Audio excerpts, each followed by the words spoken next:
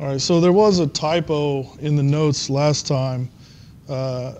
Last time when I had defined the Lagrangian strain, I had accidentally written that these derivatives of displacement are with respect to small x. That was just a typo. Somebody pointed that out to me.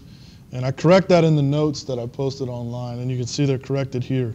So with respect to the Lagrangian strain, or the green strain, these derivatives are with respect to the reference configuration, so that's big X, okay?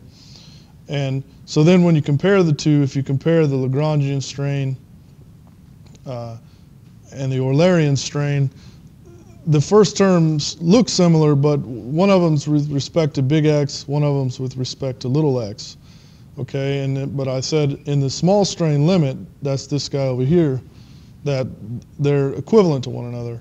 And that comes from the fact that, you know, in the small strain limit, you know, if you remember, we have the equation little x is equal to big X plus u. Well, if the displacements are small enough, right, then little x and big X are approximately the same, right? They're approximately equal to one another. And that's how we get this, you know, how both equations reduce to the small strain equation in the limit. So understand that when we talk about small strain or, you know, linear strain, that's this guy over here, the Cauchy strain. And basically every book on geomechanics, that's all you're going to see. That's how strain is going to be defined.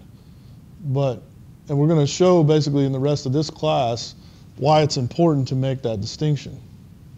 And really discover or expose the assumptions that you're making when you do that. And most of the time in geomechanics setting, it's okay to do, but I just want you to be fully aware of what you're doing when you call this the strain, okay? This small strain, the strain, okay?